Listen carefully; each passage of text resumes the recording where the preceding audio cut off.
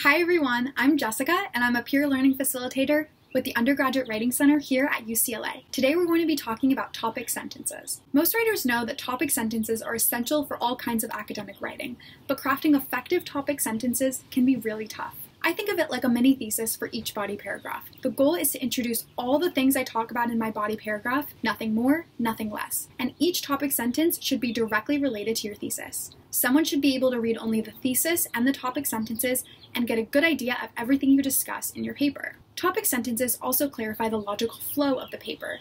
They acknowledge the idea in the last step of the paragraph, and they bring it a step further. Each topic sentence should add another layer to your main argument. With each body paragraph, you are convincing your reader of your argument step by step. Let's see an example.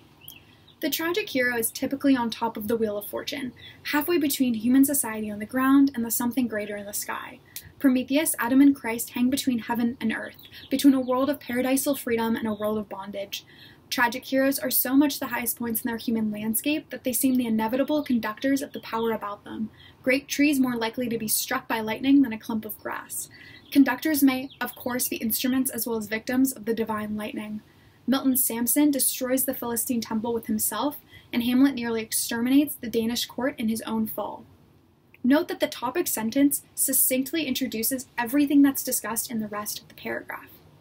Now, there are a couple ways to approach writing topic sentences. I personally start by making a roadmap of all the topics in my essay. Then, after writing my thesis, I write my topic sentences before actually writing my body paragraphs.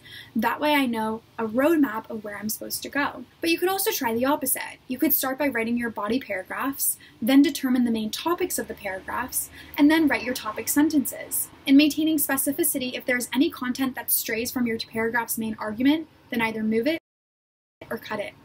No matter which approach you take, be sure to proofread your topic sentences at the end. I try to ask myself, do my topic sentences introduce everything I talk about in my body paragraph and nothing extra? Do they show the connection between the idea in the paragraph and the main thesis idea? Do they serve as a bridge between the previous paragraph and the current paragraph? If someone were to read only my topic sentences, would they be able to get the main ideas of my paper? Does my argument become clearer and more effective with each topic sentence? Having a really clear topic sentence for each body paragraph is extremely helpful for readers. It definitely helps me keep track of different ideas when I read academic papers. Topic sentences are one of the biggest concerns we have as undergraduate writers, but practicing creating roadmaps of our essays and sticking to specific and concrete topic sentences can create a stronger and more coherent paper and argument. Hopefully with these tools in your back pocket, you can create essays that are specific, clear, argumentative, and effective. Thank you!